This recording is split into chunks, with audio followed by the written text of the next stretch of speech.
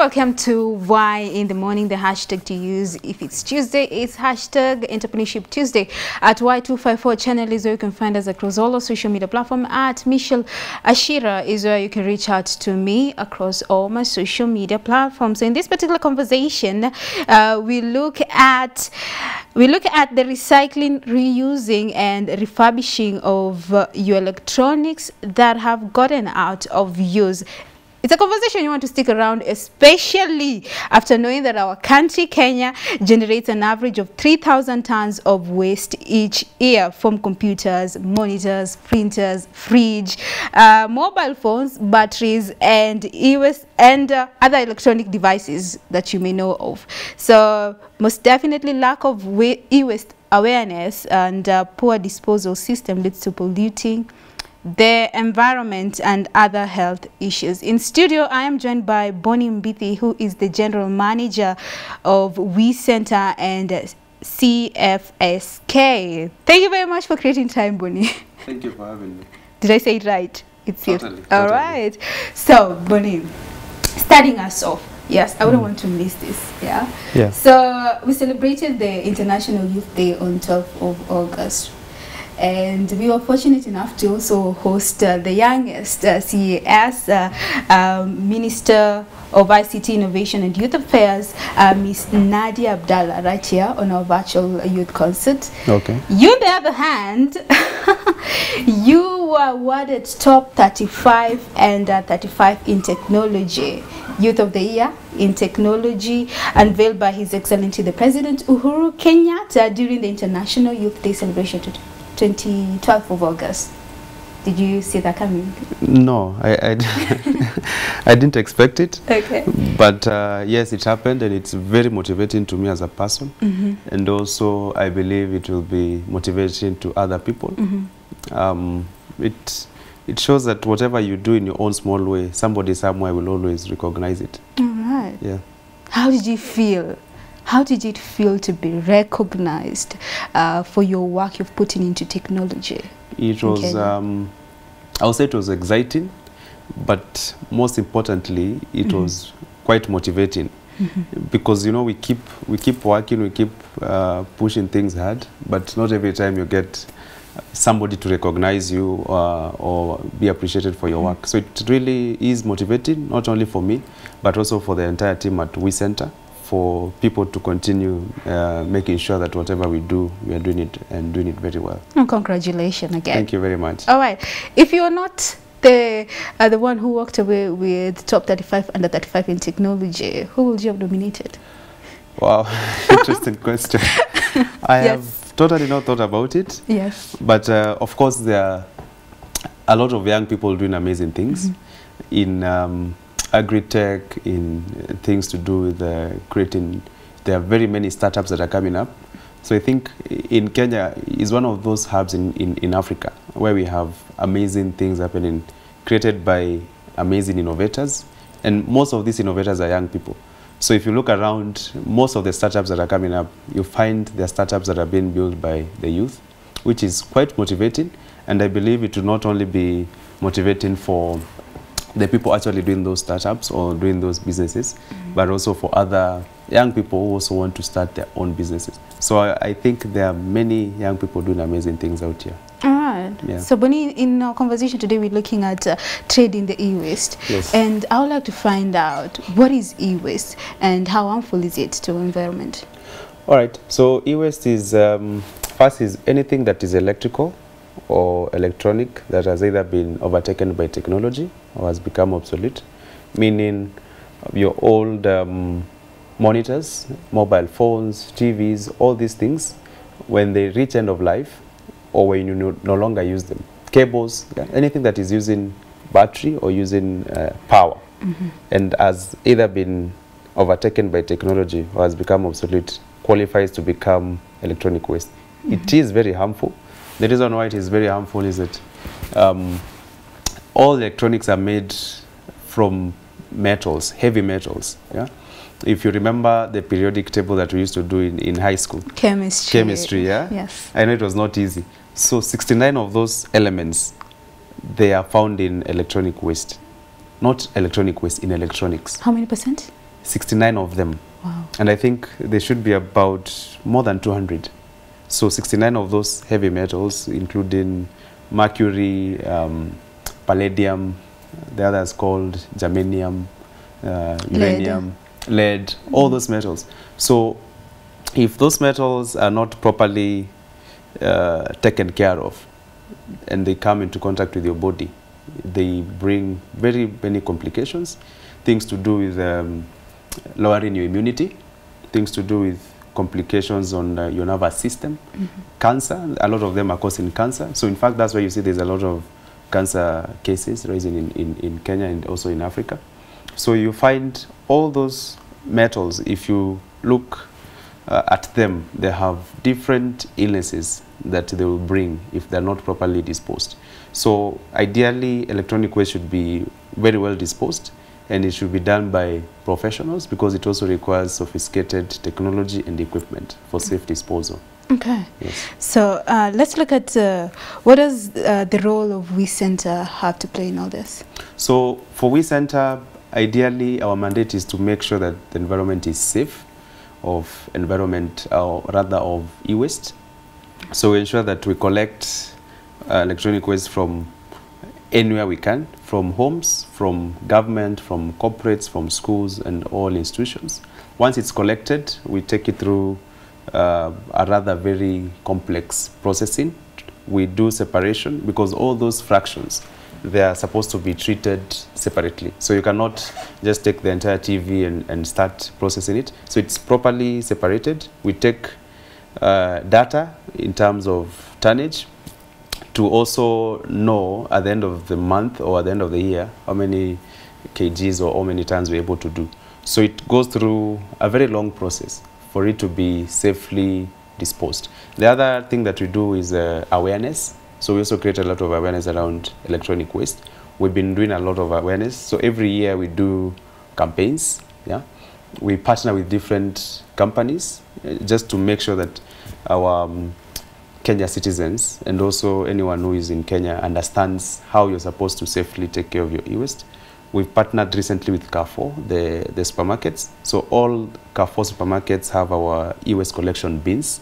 So if you go to any Carrefour outlet, you find there's a bin that has been branded WEEE Center and Carrefour, where you're able to dispose your electronics if they have reached end of life or they've been overtaken by technology. Also partnered with Safaricom. So that's around awareness. Of course, people know that some of the electronics have sensitive data, like if you bring your mobile phone or your laptop or your desktop. So you also do safe data destruction to ensure that your data is very well taken care of. So we do that for companies, for individuals, anybody who brings their data carrying devices. We ensure that we do safe data destruction also. All right. How does the CFSK involved with WEEE Center? So CFSK is Computers for Schools Kenya. So in fact, Computer for Schools Kenya is a founding organization of the WEEE Center. We've been operating in ICT in education, supporting schools to bridge the digital divide, ensuring that they have high quality computers or laptops. We've been setting up computer labs in all over the country. Nice. We've done over 400,000 computers everywhere in Kenya. We have 8 regional offices in different counties also in Kenya. Okay. So we did so many computers and realized that we were also generating electronic waste and nobody was doing e-waste recycling. So that's how now we evolved and started the WEEE Center. So the WEEE Center now purely deals with e-waste recycling, and CFSK on the other hand supports schools. So we are still supporting e-learning. Like now during COVID, we still have students that we are supporting in getting affordable laptops. We are supporting parents on how to do home learning for the students. And we have different projects. So we still partner. CFSK is a non-profit, and the WEEE Center is a social enterprise. So that's the connection, and GM for both of them. Oh, nice, nice. How long have you been the general manager for both WEEE Center and CFSK? It should be about 5 to 6 years. Oh, good. Okay, good. 5 to 6 years. That's long enough for you to tell us the new products that come from e-waste. What are some of the new products that come from e-waste? Once you process e-waste, when you go to the recycling, so what you do, you get certain raw materials. So what you're doing is like extraction. So you find that with the electric equipment, there's plastics. So we're able to get the plastic. We partner with local plastic recyclers who take our plastic from the plastic that we get from the e-waste. They're able to come up with innovative products. There is plastic fencing poles, companies that are doing that. Others are able to make even chairs. There is a company that is able to make diesel from that plastic, lubricants. The other one is metal. Metal is melted to make new metal. Copper. Copper, of course, you know copper is valuable, so it's used to make jewelry and other things. Things like batteries. We also collect batteries. Batteries, we have a system whereby we're able to test the batteries that can be reused. So the ones that can be reused, we're making our own battery packs. So these battery packs can be used for solar home systems. Yeah. So there's so much that you can do from the fractions that we get in electronic waste. The other bit is that there's also valuable metals that are found in electronic waste. Like there's gold, there's silver, there's copper. Those ones are now properly recycled and they go back to the food chain, or rather they go to the ecosystem to make new products. So instead of going to do mining, the traditional mining to get gold and to get silver and these other metals, you can actually mine them from electronic waste. And then now they return to make new products. Very interesting. So what happens at WEEE Center apart from recycling? You guys are offering raw materials to different manufacturing industries on a different level of industry, that is plastic, if they want to do jewelry. Yes, yes. All right. That's one of it. And unfortunately, in Kenya, we don't have e-waste law, meaning the disposal rate is very low, but it has been growing because of the awareness that we've been creating, meaning we have to ship out certain fractions that we're not able to handle locally. Like now the extraction that I'm talking about, extraction of the precious metals, and the others that are called rare raw materials. Yeah. Those ones we have to ship to Europe. So we have partnered with companies in Europe who are able to do that extraction. So they're extracted and then they are sold to the manufacturers. So it's a circular kind of way economy. So you find everything that comes to the WEEE Center is properly recycled, yeah, to form or to make new products. And then whatever we cannot recycle locally is shipped to people who are able to do the extraction. They extract and then it's taken to the manufacturers to also make new equipment, even including the batteries.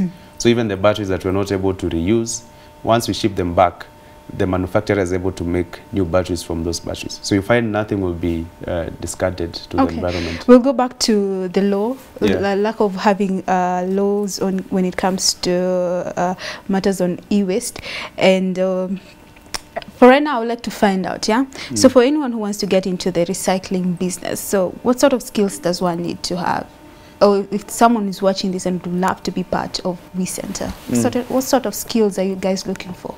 I think if you want to start, I believe starting a business, what you need is passion. Yeah. And when we were starting the WEEE Center, nobody had an e-waste degree or environment degree. I can tell you that for sure. My degree is in law. Yes. Yeah? And right now I have a lot of knowledge on e-waste recycling and circular economy.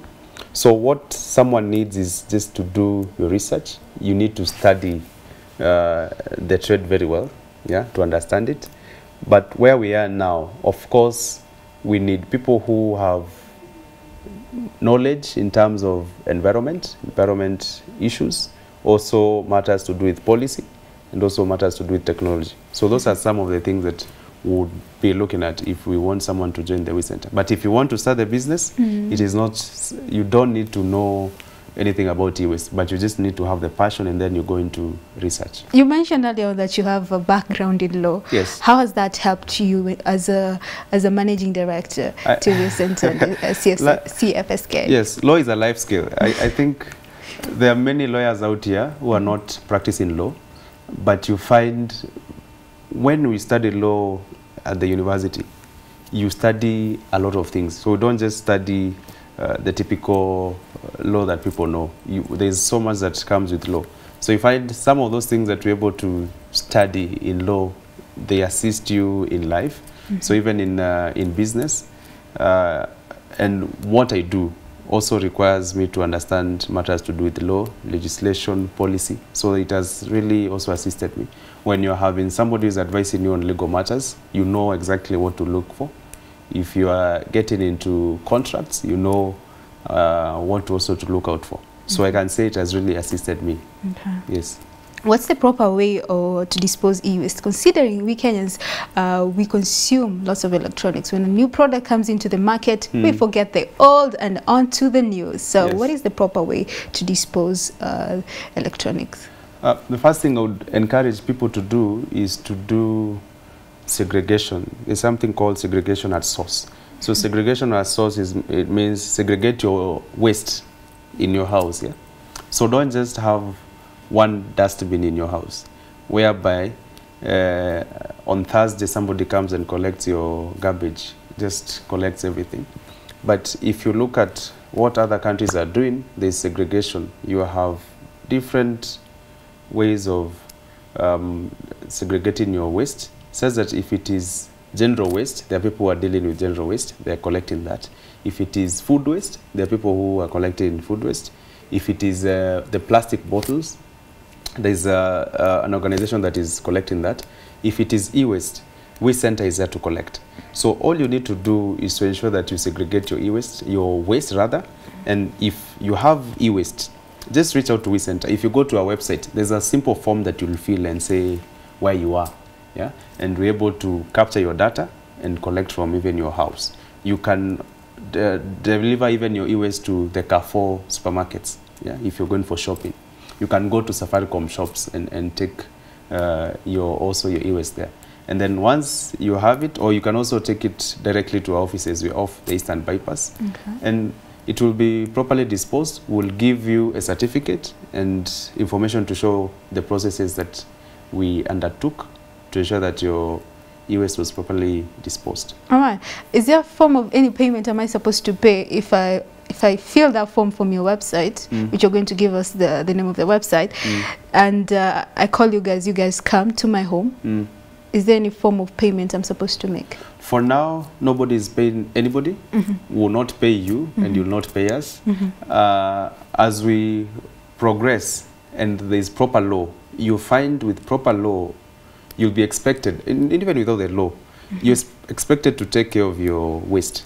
Yeah? But people think that now you're generating waste, but you need to be paid for generating the waste. So that's where the confusion is. But ideally, you're supposed to take care of your waste. Yeah? We will not charge you to dispose. Okay. But it will get to a point where you'll be required to pay us. Yeah? The normal way, we are garbage collectors. The normal way you pay your garbage collectors, you'll be paying us to do that. But for now, we'll be doing these services for free. And we're even doing estate drives. We are moving to different estates in Nairobi on different weekends. Camping there, and people bring in their e-waste for us to collect. Okay. Yes. Kenyans love inducement. Now, you have said clearly that no one is paying nobody. Yes. We love inducement. I give you my old laptop, my old phone, yeah? Yes. And I'm not getting anything? Nothing? You've been responsible. Why must you be paid to be a responsible citizen? Okay, fair enough. This thing, if you dispose it carelessly, it will come back to you. If you have battery carrying equipment in your house and you don't dispose them, your children will start playing with them. What if I argue that I'm giving you actually raw materials to buy other new products which are going back to the market, and you guys are making money out of it? It is a circular economy. We are all in the ecosystem. So you find what you're looking at is the issue of sustainability, yeah? Because you can imagine if we start saying, okay, now from Monday, Waste Center will be paying anybody who brings this number of kgs of mobile phones. You even create another opportunity for crime. Yeah? Yes. You find somebody can break into your house or break to offices, steal as many IT equipment, bring to WEEE Center. How will we be able to justify that this is genuine e-waste disposal or this is stolen? So all we need to do is for people to be responsible. And in fact, that's why you see even with the new curriculum, they have introduced environment as a course from, I think, class 1 or even kindergarten. So that people grow knowing that you're supposed to take care of the environment. If you don't take care of the environment, it will not take care of you. You know? Yeah, so we have to be responsible. You don't have to be paid to be responsible. Absolutely. Yeah.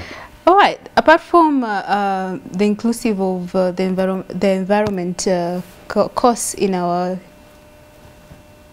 curriculum, yes. How does your team go around the mentality of inducements? Because we have Kenyans who most definitely think in that manner, that I'm actually giving you raw materials to generate a byproduct, a new product. So how do you guys go around that mentality when creating awareness? So the most important bit is for people to understand where we are coming from, or why the e-waste needs to be disposed. Yeah, if you understand that and you see the big picture, you not expect to be paid for you to be able to dispose your e-waste. So in creating awareness, people have to understand the dangers associated with the improper disposal.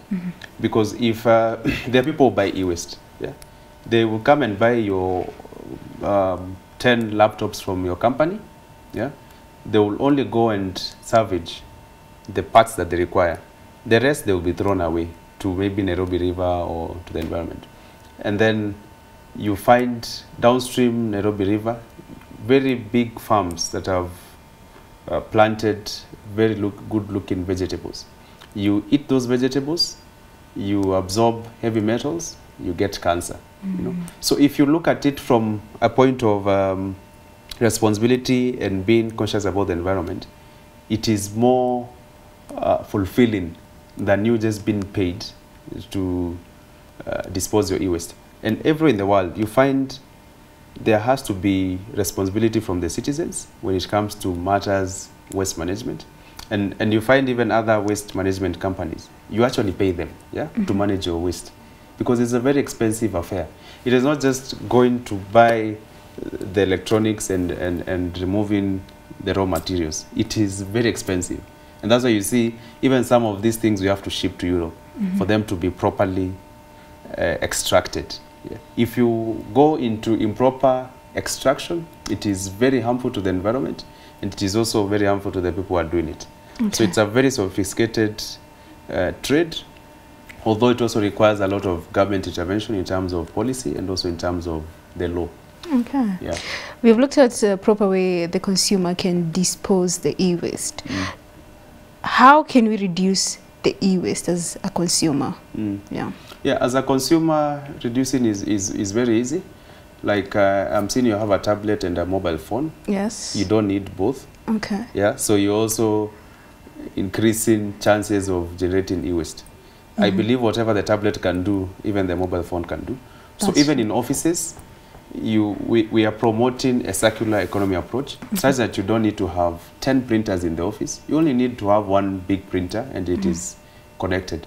So reducing as a consumer, you first need to start reducing the number of gadgets, devices. Reduce your appetite for these devices. If you have a mobile phone that can perform multiple tasks, you don't need another one. Yeah, you find people walking around with 3 phones, which I never understand why you have to. Use the level of status. Yes, yeah, unfortunately. So there's that bit. The other bit, of course, is buy long-lasting devices. Yeah. So also go for quality. The other bit, manufacturers, they're also encouraged to make long-lasting equipment, so that will reduce the amount of e-waste that will be generated. Otherwise, if we keep buying counterfeit goods, you find you can buy even 2 mobile phones or 3 in a year. But if you're buying good quality, you'll only buy 1, and it will serve even for 3 to 5 years. Yeah. All right, so let's say I stay in Roysambu, and a friend of mine is staying in Karen, yeah? We can all stop by at WEEE Center to drop an electronic device that we no longer use. Yes. It's as simple as that. It's very simple. All you need to do, if you stay in Roysambu, in fact, we can even make it easier for you. You can go to TRM. There's a Carrefour outlet. Go and take your old mobile phone there. If you have bulk equipment, go to customer care at Carrefour. They will let you know how it will reach the WEEE Center. If you're in Karen, go to the hub. You can dispose your e-waste at the hub, at the Carrefour. You can also go to Galleria. You find, in fact, Galleria will be spoiled for choice because there's Safaricom and there's Carrefour. You can dispose in either of them. You can easily fill that form even from your mobile phone. We'll capture your data and then we organize. But of course, we'll not send a truck to Karen to pick your one mobile phone. So you find we usually map out different people who have e-waste in different areas. And then when the vehicle moves, it collects from several locations. And then also, anytime come to our offices of the Eastern Bypass, you see what we do and also dispose your e-waste there.